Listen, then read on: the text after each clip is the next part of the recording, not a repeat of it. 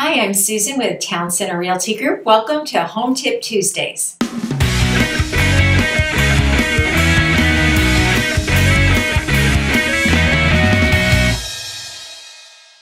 Welcome to the second episode of Home Seller Tips on our Home Tip Tuesday series.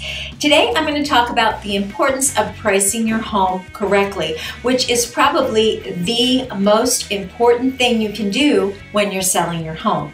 When you hire an agent, they're going to give you a comparative market analysis, or a CMA. Now, there are three different parts to this report. Part one are going to be the active sales. This is everything that is currently for sale in your area that is similar to your property. So it'll either have similar square footage or similar bedroom and bathroom count, and also probably similar upgrades. Now, remember, when you're looking at actives, this price really doesn't matter that much because it's just what the sellers are hoping to get when they sell their home.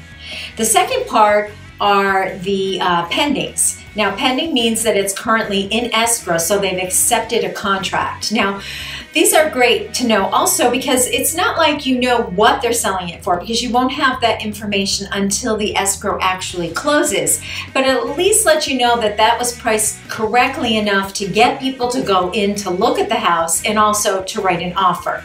So those comps are helpful as well. But the ones you really want to focus on are the sold comps, because these are comps that actually sold in your area within the past 6 months. Now, the reason we use 6 months is because when an appraiser goes to appraise the home, they're going to go back 6 months for the solds. They can't go back any further than 6 months. So they're going to look at everything that's similar to your home that's sold in the last 6 months.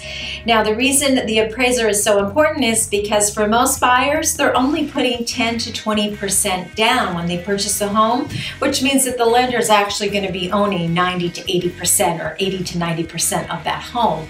So it's very important to the lender that that property appraises, or they may not give you the money for your loan.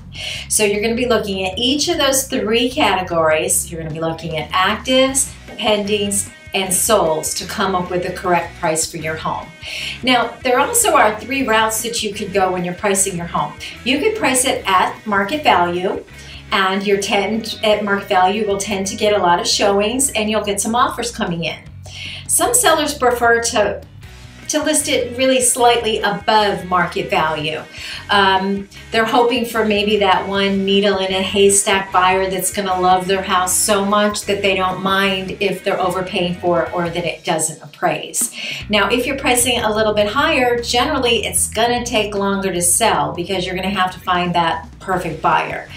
However, the best way to probably price your home is to price it slightly below market value, because if it's below market value, you're going to get a lot of showings and you're probably going to get a lot of multiple offers that could quite possibly bid your price up. And many times, in the long run, you're going to end up selling it for more money if you list it lower rather than start higher and work your way down. Anyhow, so again, very important to price the home correctly. If you have any questions, please write it in the comments, and please like and subscribe to our channel. See you next week.